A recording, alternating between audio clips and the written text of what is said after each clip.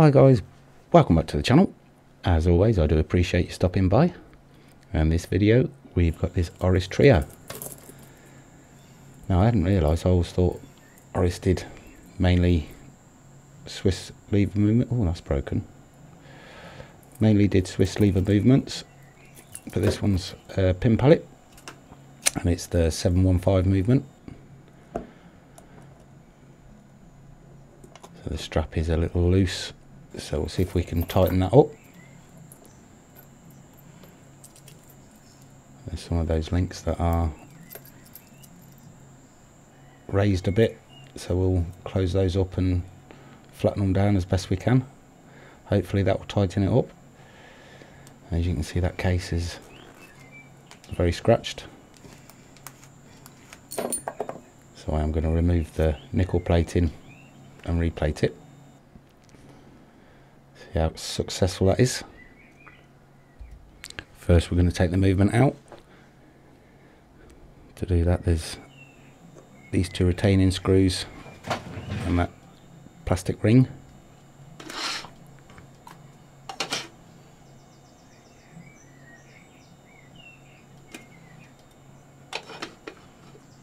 So with those out, we can take out the rubber gasket, and then with that out of the way, with a bit of persuasion, we can take out this plastic ring.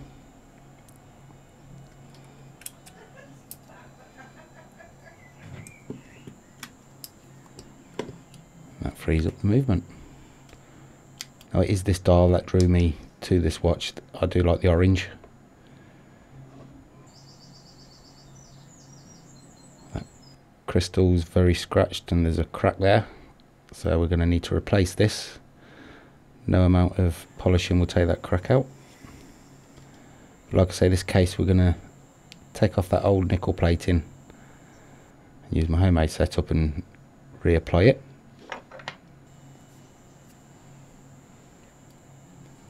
Just put a little silicone dial protector over the top. I made a bit of an error here. See if you can spot it. As that second hand came away, it come off the stem that holds it to the actual pinion. You see it's still attached. So that's something else we're now going to have to fix.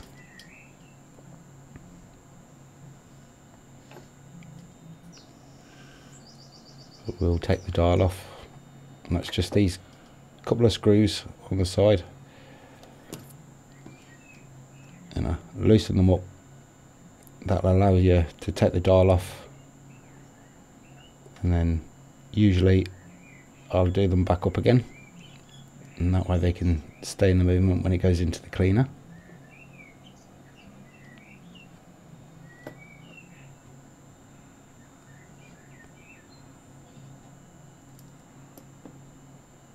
That dial is in really good shape, so we will protect that.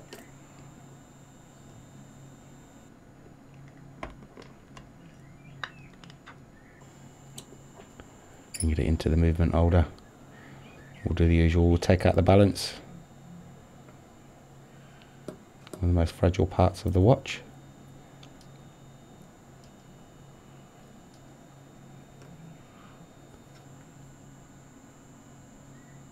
That spring looks in good shape as well.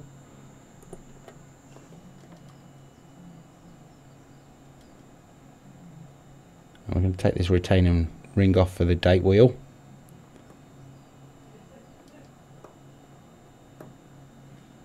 And that will allow us to remove that date wheel along with the hour wheel and the cannon pinion.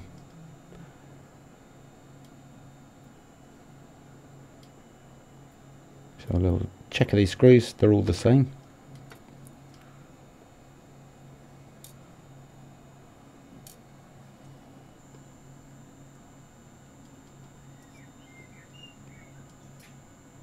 That retaining ring comes away nice and easy.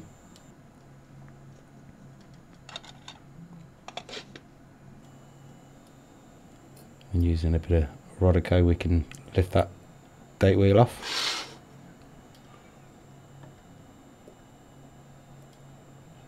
the hour wheel, and then the cannon pinion, and then there's this tube for the second hand. So we're going to need to reattach that somehow to the second hand.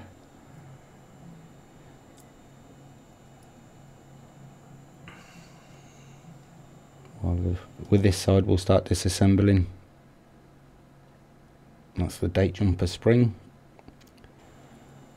and that's on the screw for the click spring.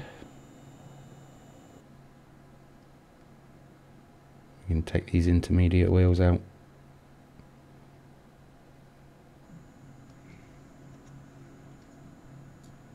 Now, one thing I did notice is this one doesn't have a clutch. It's a winding pinion but no clutch. Now, because there isn't a screw on top of the mainspring barrel, I can't take the power out with the click spring the normal way. So what we're going to do is remove the pallet fork and then let the power unwind. So having that broken winding stem and no screw, like so, we can't turn the barrel to take the tension off the click spring. And if we did manage to get the tension off, it would just unwind all at once. At least doing it this way you get some friction with the trainer wheels. So now we can remove the click spring. Again, on the dial side of the movement, that's unusual.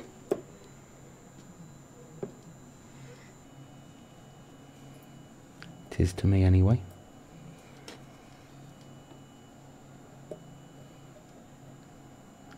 We'll remove this spring.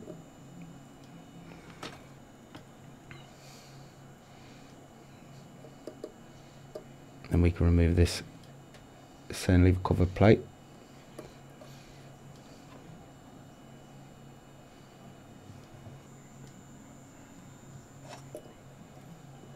We can take a closer look underneath, and these three wheels are what set the time and then wind the watch. So this is what is replacing the clutch.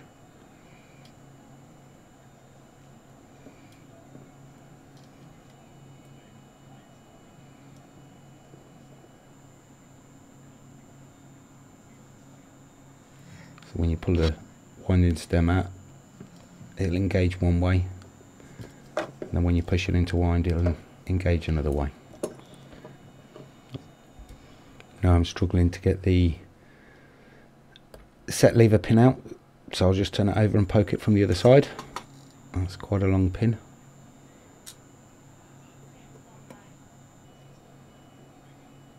And then we can take the broken stem out.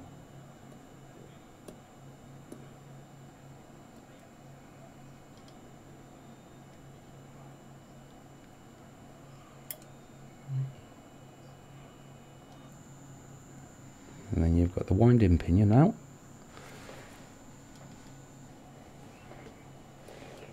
And then we'll remove this other spring.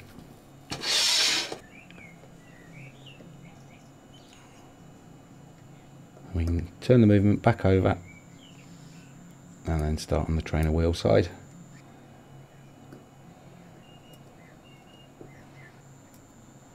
So we'll move the mainspring bridge first.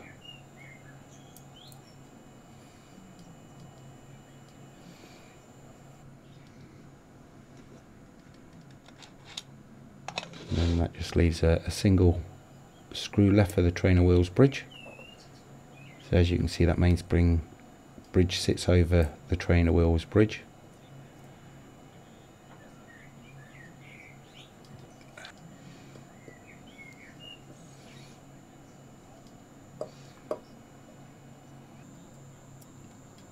Oops.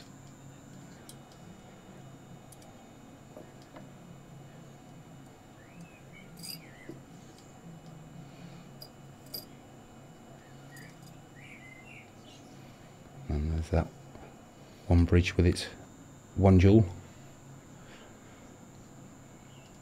Again, as we take the trainer wheels out, we'll have a quick check of the pivots.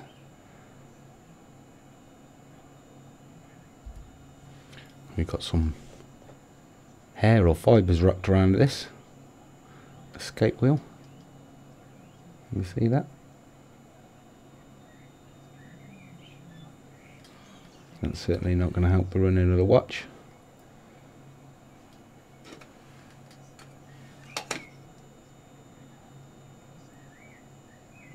There's this final bridge for the centre wheel.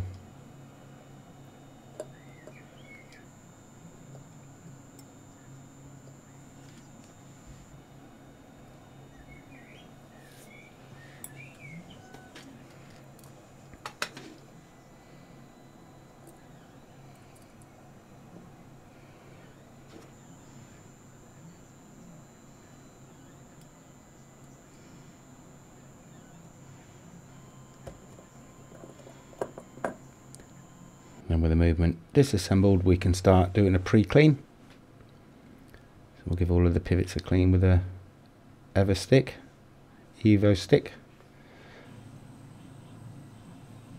We do that with all of the pivots. And then what we can do is peg out the holes and the occasional jewel hole. I'm going to be careful here because that's fitted to a square hole, so a round jewel in a square hole. And once pegging out the front side, I do like to come to the underside and just give them a little clean. And can you see that shows that clearly there, that jewel in the square hole? Very novel. We can just give the underside a clean, get rid of any grease, old oils, and then run it through any holes where I think things are going to go.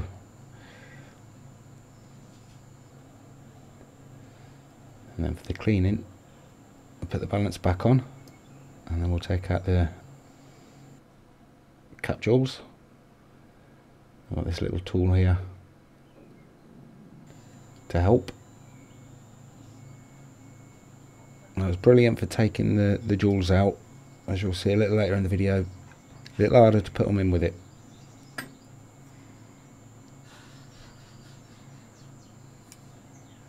But with those out, they can go into a bit of version B dip. I'll put the spring in there as well, keep it safe.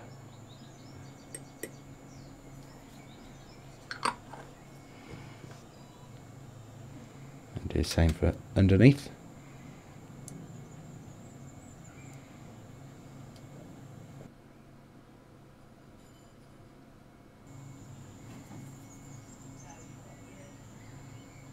And this one I've got another pot with some isopropyl alcohol in.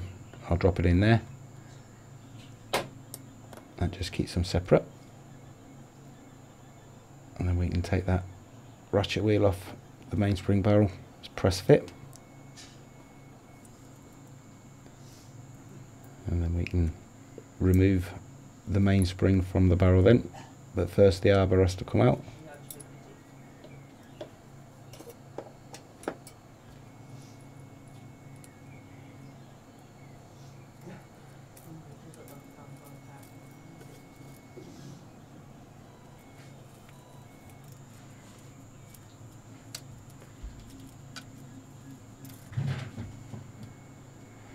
And with everything disassembled, we can put it into the baskets, ready for the cleaning machine.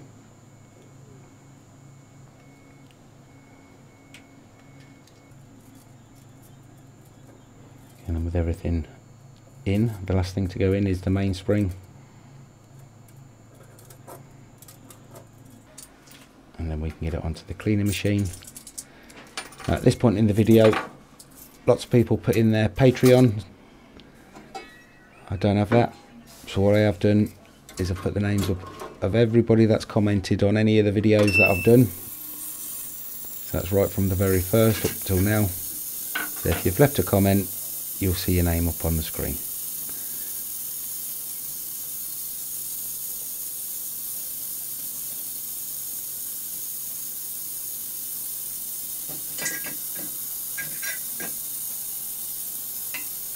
So cases in the ultrasonic cleaner. Now the parts are going into the cleaning liquid. We can start the machine.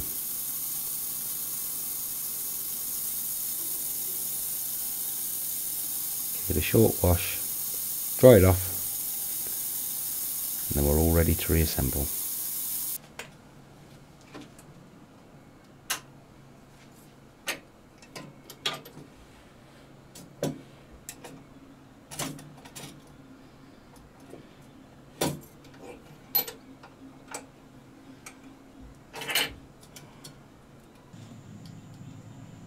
There we go, there's all of the parts.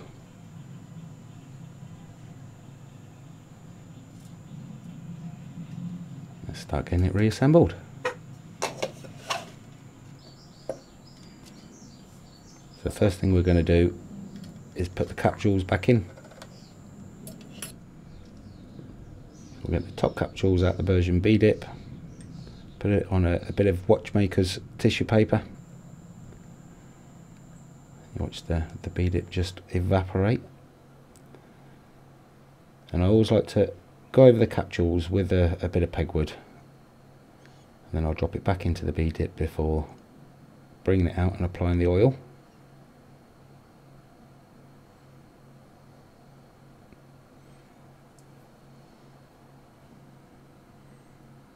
We put the chat on top of the jewel there, and then capillary reaction will just keep it together.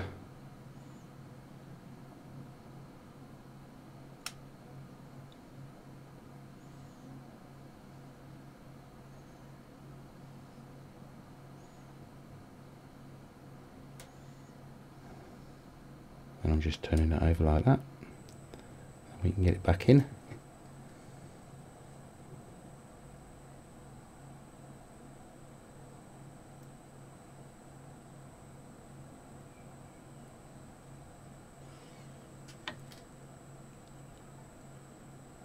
And then try with a steady hand to put this spring back in. Now I'm using my brass tweezers on the hope that they don't start picking up that spring through magnetism. So it was at this point my SD card ran out of memory, so you can't see me putting the spring in on the top there. I do apologise. But now onto the bottom one.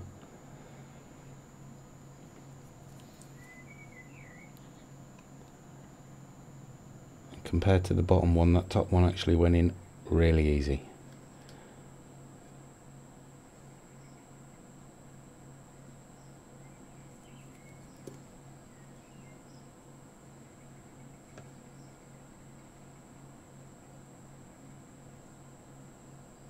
So if anyone's got any tips on putting these springs in an easy way, please tell me, let me know. So this tool I thought would make it easy, but like I say, great for taking it out, but putting it in, you tend to find you'll end up with a tab that's just raised. That won't go in the recess. So as you can see, I'm backwards and forwards with this.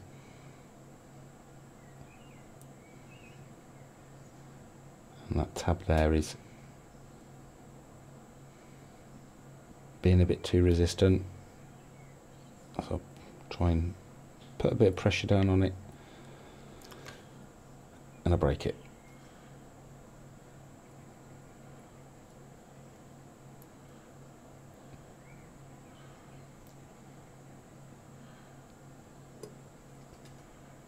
So now amount of turning will get it to sit right.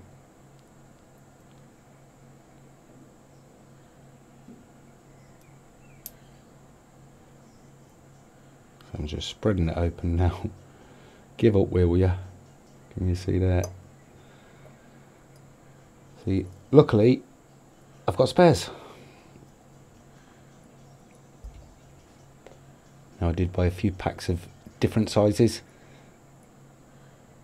because I needed some for a previous movement, and I didn't know how they were sized, so I've just bought a pack of each.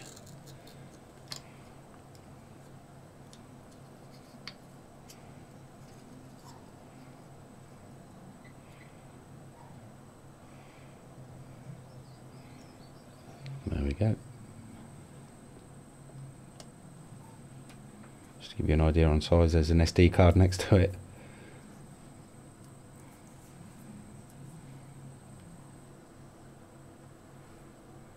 So let's try again.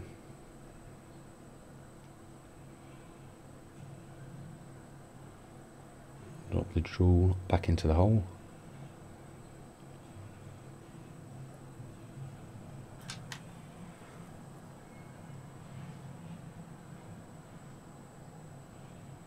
Gently this time, less pressure. There.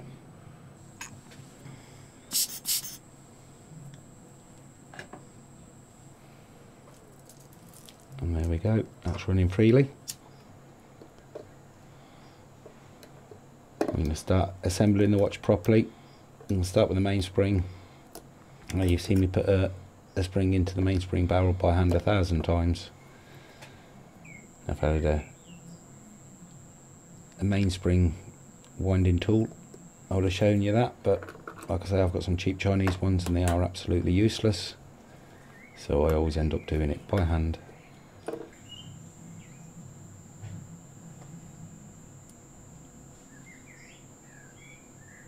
And we can put the ratchet wheel on top of the barrel. Again, like I say, that's press fit. So just while we're assembling it, I thought I'd tell you a little bit about Oris as a company. Now they were founded by Paul Catin and Georges Christian in the Swiss town of Holstein.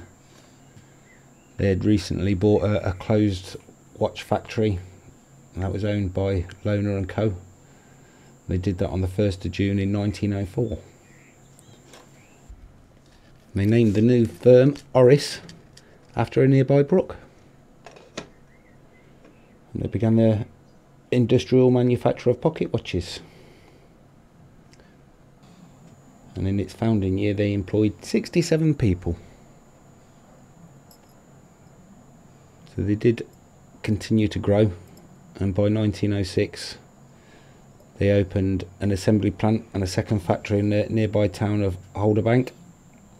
Another factory followed in Como in 1908, and then by 1911 Oris had become the largest employer in Holstein with over 300 employees.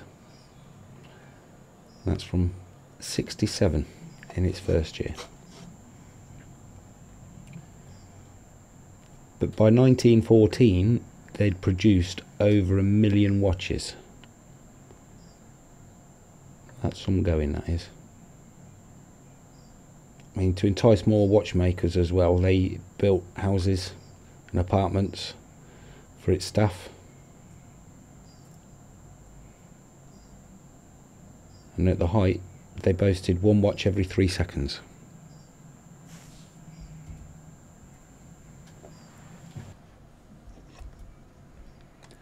Oris expanded its range with the opening of the Xiphon factory and the electroplating plant in Herbertsville, and they expanded their production range, and they began to fit bracelet buckles to its pocket watches, turning them into fully fledged wristwatches.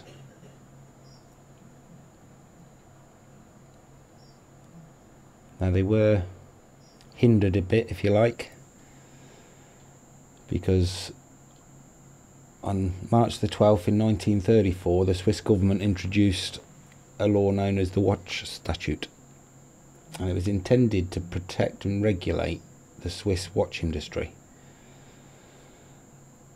But it authorised a cartel basically made up of 2,241 designated members, so smaller watch companies, 79% of which had no more than 20 employees, and at the time Oris obviously had hundreds, so it made them too large to join this official cartel.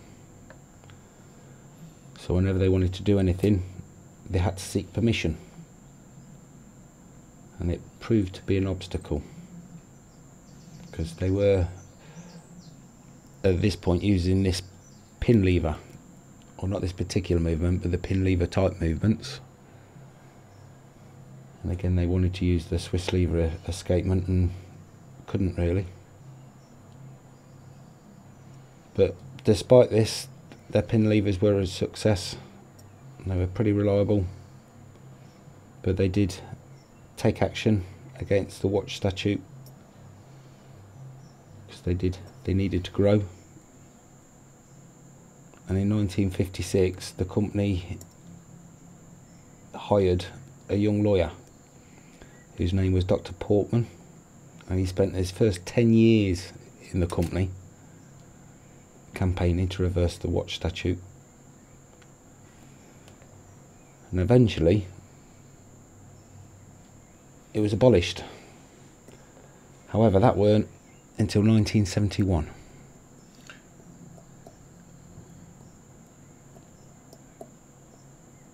Obviously, if you want to find out any more about Oris, get on the old Tinterweb. Wiki's a great one. That's where I got most of my information from. So I will link the page in the description below.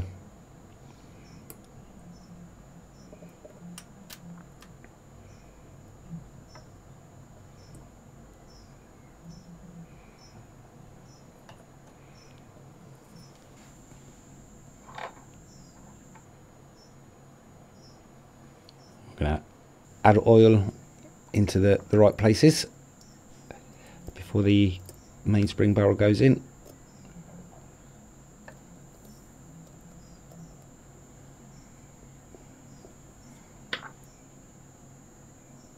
And a little oil on the top of the arbor.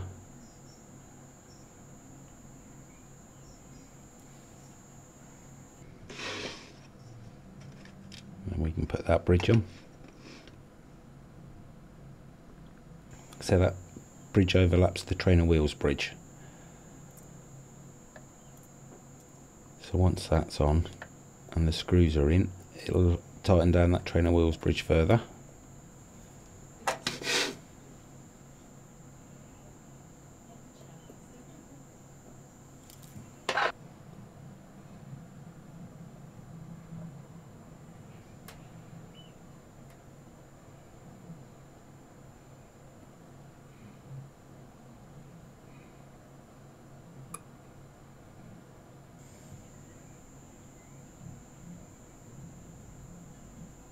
And in goes this spring.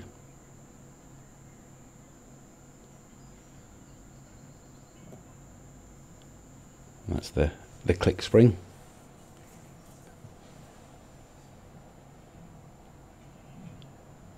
And there's not a great amount of tension on it.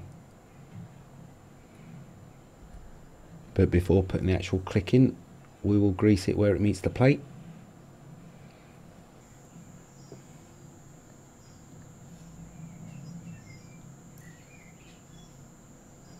And then drop the click into place, literally.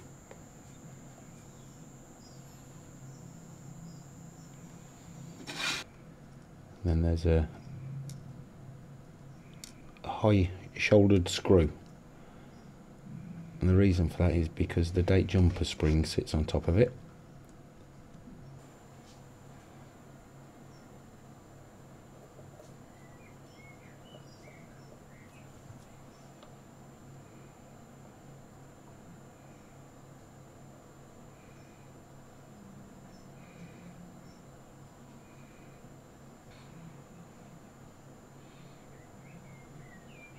Before we put the cannon pinion on, we'll add a bit of oil on there.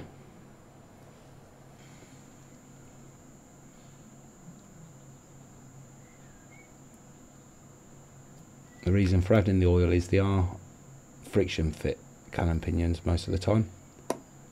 And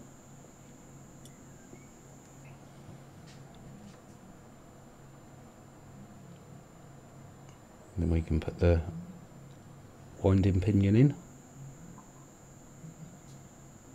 Add a bit of oil onto the posts for the winding wheel plate. But before we put that on, we've got this spring to put in. There's a bit of a recess that it sits in, and that will hold it nice and snug.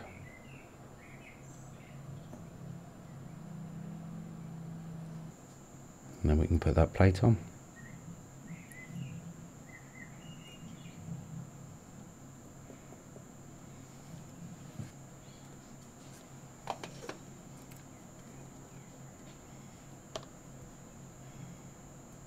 And then before we put the stem release lever in, we'll put a bit of grease on it.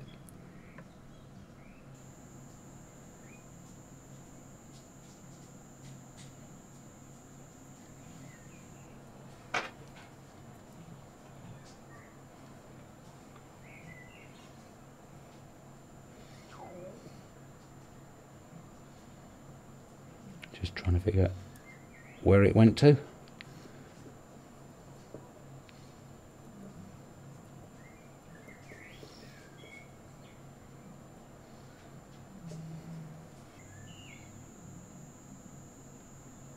I'm just going to put a bit of oil in these slots where the wheels sit, because they are elongated, so they actually move around in that slot.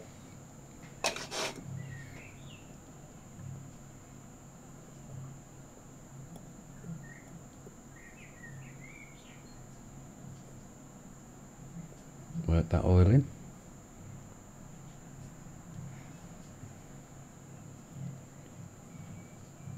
And this is the one that will sit where the spring is. So I'm going to oil the actual posts on the wheel instead.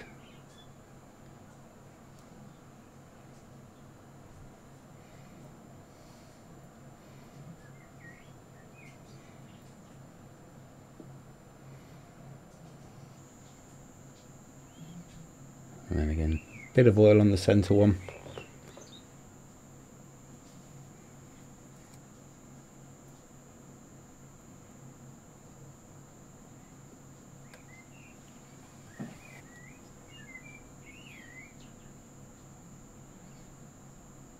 I'm just going to put a bit of oil on where the minute wheel sits. There's like a raised ring. Just a tiniest drop on that raised ring.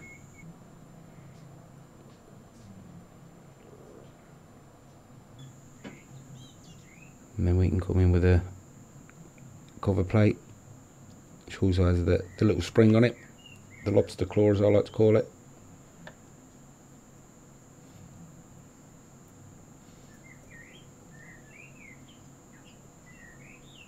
What I do is I get it lined up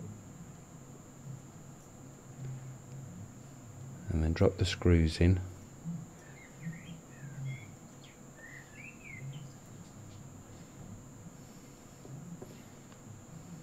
And then once the screws are in, I'll tighten them up gently, not all of the way, just enough so the screws don't pop out.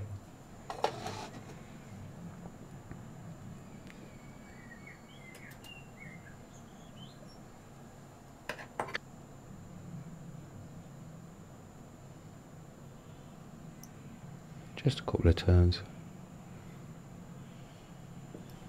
And then what we can do is come in with a bit of grease on the old lobster claw, and we can pop that into position as well as greasing it. We can wipe away the excess.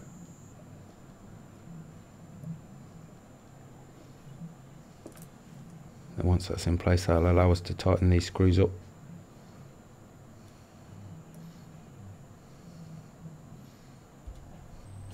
So next thing we're going to need is the winding stem, and I've been on eBay and this is where I've got it from, so thank you very much. Obviously we're going to need to trim it down, but what it will do is allow us to test this mechanism here. As you can see, can you see that plate moving along with those wheels? So as you pull it out, it will move one way, push it in, it moves the other.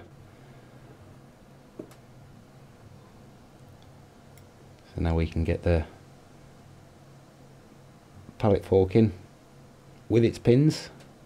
I always find these tricky because those pins get caught on every tooth of every wheel it goes near.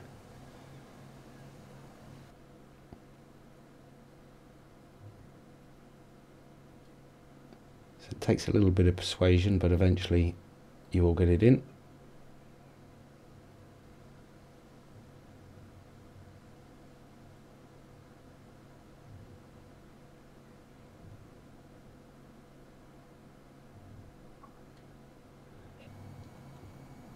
With that in, we can put the cock on.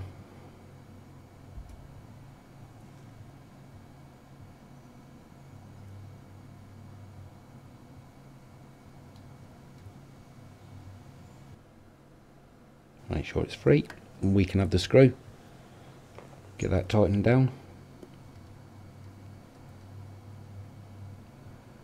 And with that tightened down, we can now add some power.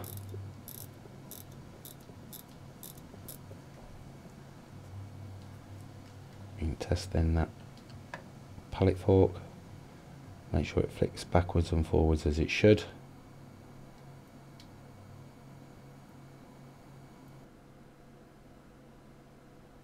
Just like that.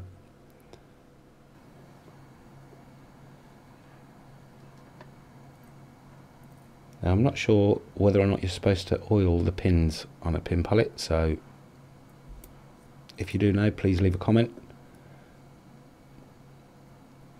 But now it's time to see if the watch will run.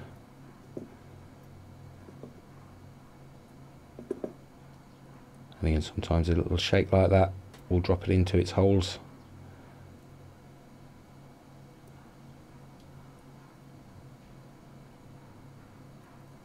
A little bit of gentle manipulation.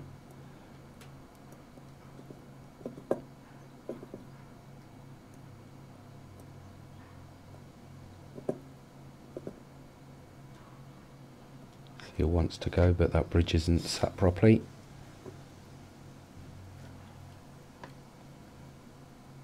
So I'll do, put my tweezers down, and then as I pick it back up again, it starts going. So I'm chuffed.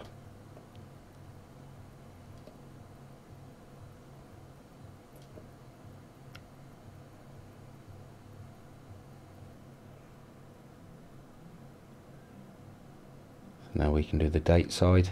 We can put all of those wheels in. But before we do, we'll oil everything.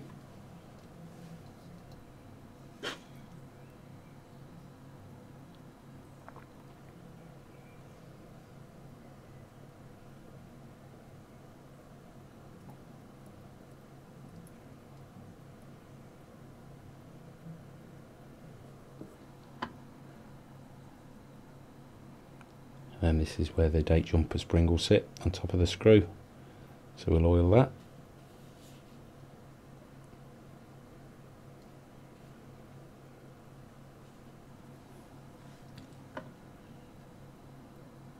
On goes the hour wheel.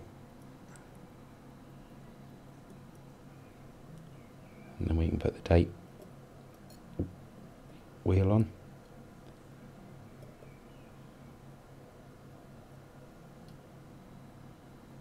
And then this retaining ring.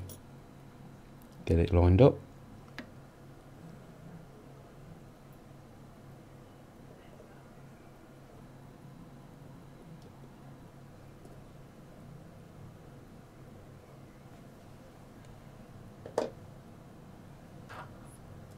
Screws in, we can get them tightened down.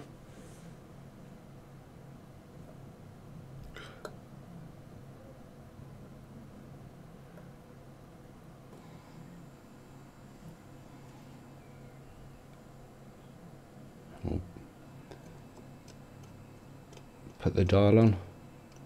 Before we do, we'll run over it with some Rodico.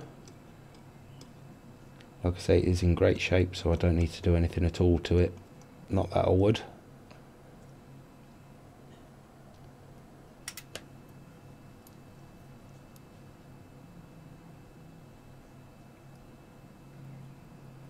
Then we can get the hands on.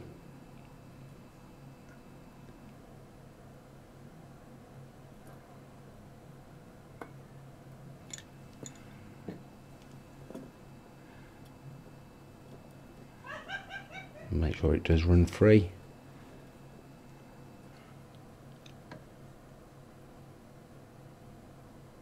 we can put the hour hand on.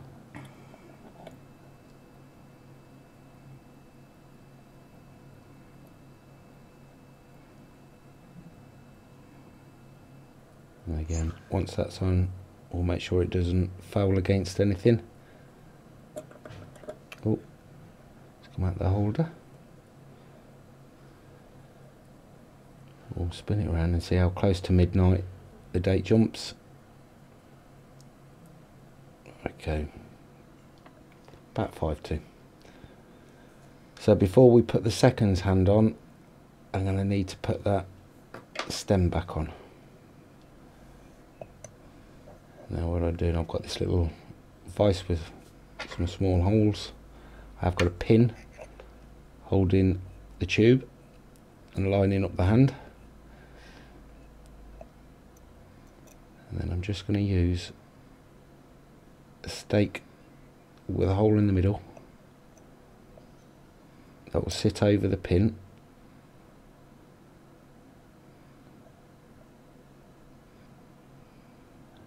And then press it down, and then once that's pressed down onto it, I'm going to use a pointed stake and give it a little tap. Hopefully then that will spray the top of the tube back out and keeping that stem on the seconds hand. Just like so. However, it'll now need touching up with a bit of paint, and I happen to have a bit of orange. So all it needs is a little dab on that tube.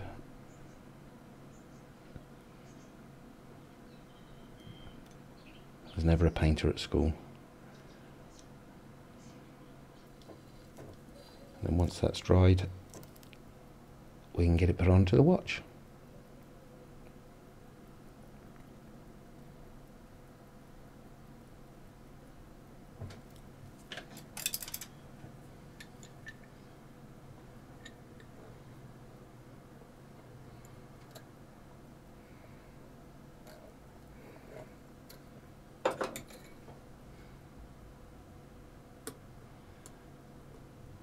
Make sure again nothing fouls.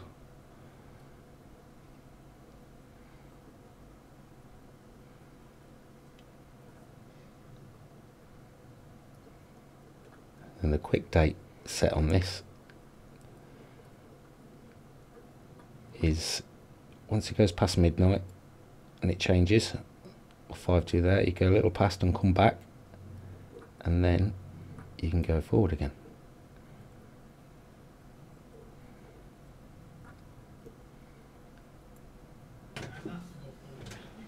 So, time to look at the case and the bracelet. Like I say, what I'm going to do is close up some of these holes. So I'm just using a little bit of brass, flake, and that's going to sit over the over the gap in the link, I should say. And just by hammering it, I'll hopefully flatten those links out and close up those gaps, making the strap a bit tighter.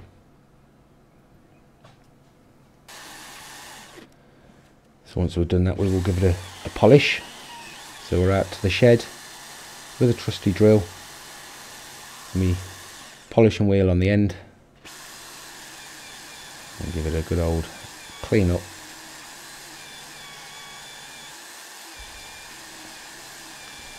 And give the clasp a bit of a polish.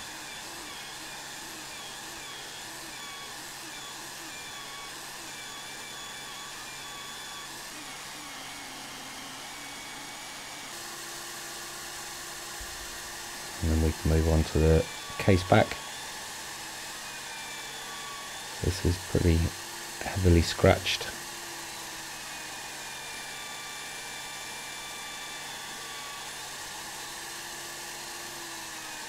But we'll do the best we can. We'll take as much of it out as we possibly can. And that wheel didn't work too well, so I'm going to come onto the Dremel.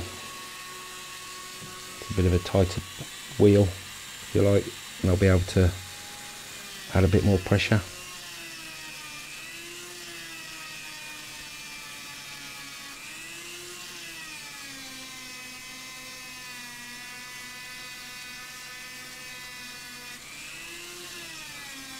which is starting to come out.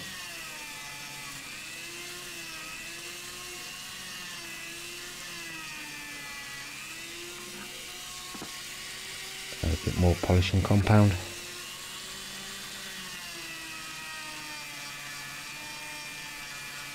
Just keep working away over that scratch until it goes.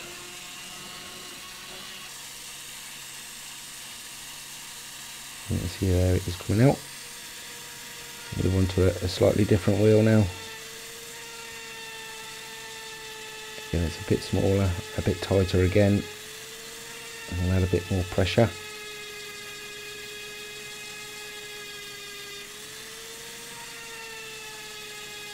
I don't think I'm going to get all of the scratches out, but certainly hide a majority of them, and the ones that are left won't be as noticeable.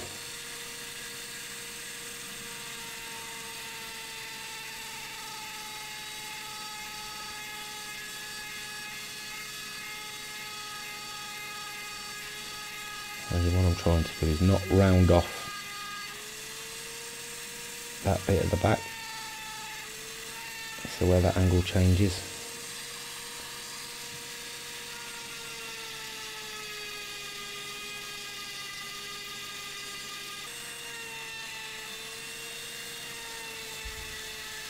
So once I'm satisfied with the back, I'm going to move on to the actual case,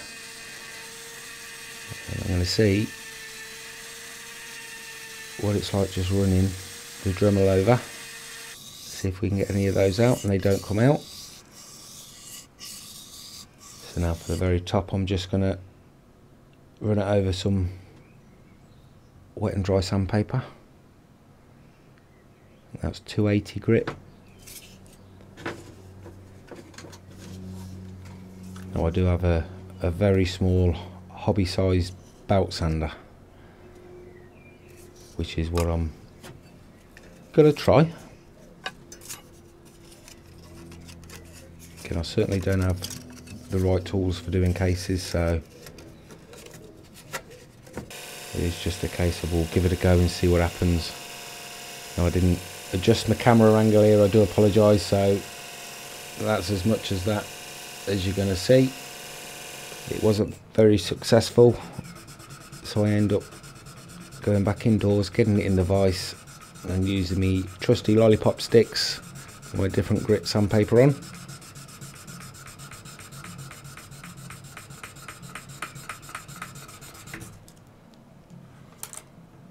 That seems to be doing the trick. What I'll do is I'll just work my way through the different grits.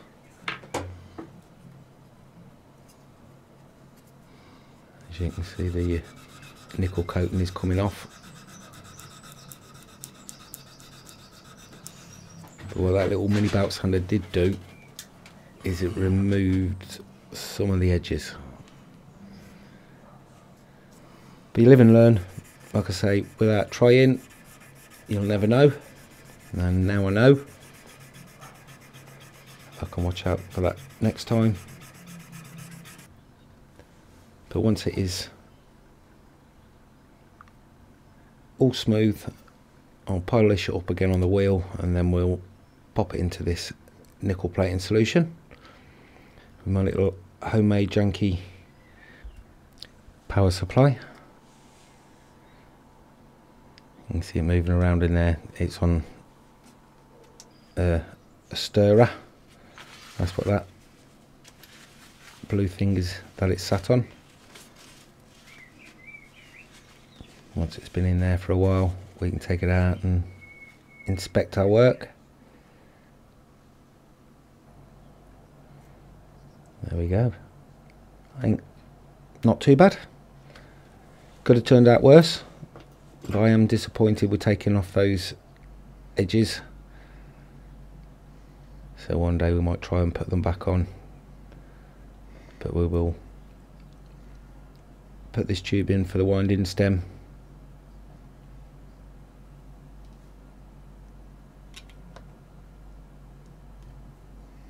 I'm just thinking how to press it down. I'm going to use some tweezers. Now I know there is a tool for this, there's a tool for everything, but that I don't have.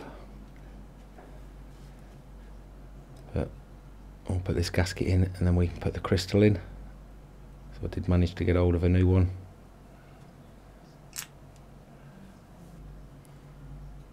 And that goes into the case.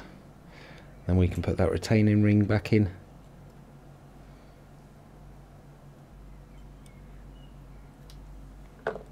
Add the screws in and screw it down.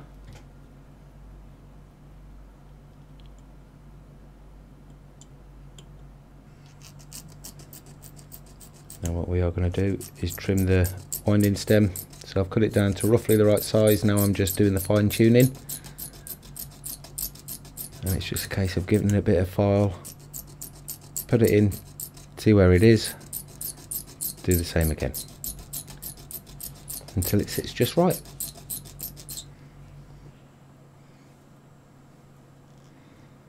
And we put the crown on, use a little bit of Loctite. There's the gasket for the back.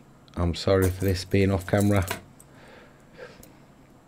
So we pop it in and did it up.